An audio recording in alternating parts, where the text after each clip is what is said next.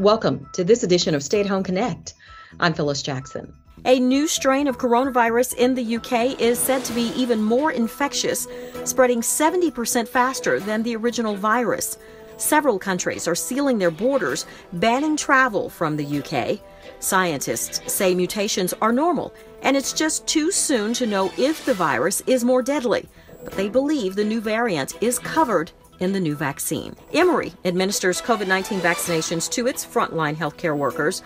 Nicole Baker is an emergency department nurse manager and emergency room nurse.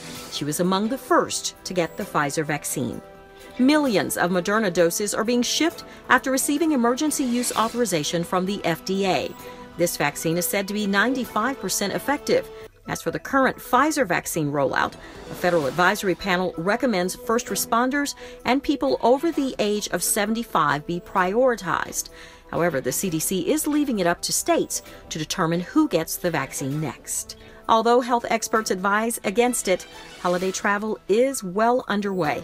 Doctors fear that travel will lead to yet another surge in COVID cases within the coming weeks. Atlanta-based Delta Airlines is piloting a 3-week program for those making essential flights to Amsterdam and Rome. The airline is the first to set up quarantine-free travel between the U.S. and Europe. The airline consulted with the Mayo Clinic, establishing a multiple test protocol, testing 5 days before travel, a rapid test at the Atlanta airport ahead of boarding, and a follow-up test once they land in Europe.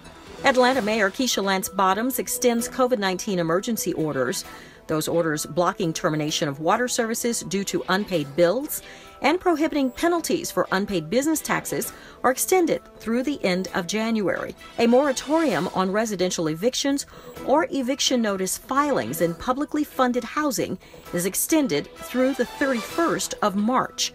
And the hazard pay policy for some frontline city employees renews January 1st and will continue on a month-to-month basis until a vaccine is either available or the city returns to regular in-person working. Atlanta City Council members Andrea Boone and Dickens are serving as Santa's helpers, joining at the Walmart on Howell Mill Road to do some Christmas shopping for 2 families in need. We wanted to make sure that the kids had the necessities, clothes, shoes, and we also bought groceries. So we want to thank Mr. Corey Ruth and Councilmember Dickens for sponsoring these 2 families at Christmas time. The Baker family and the Muhammad family, they live in the area that Boone and I grew up in, right there in District 10. She and I grew up in Adamsville, so we know the struggles of the community.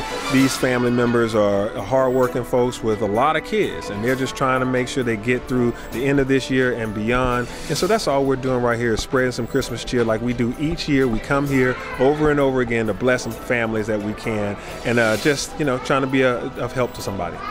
That's a wrap. We'll see you on the next edition of Stay at Home Connect.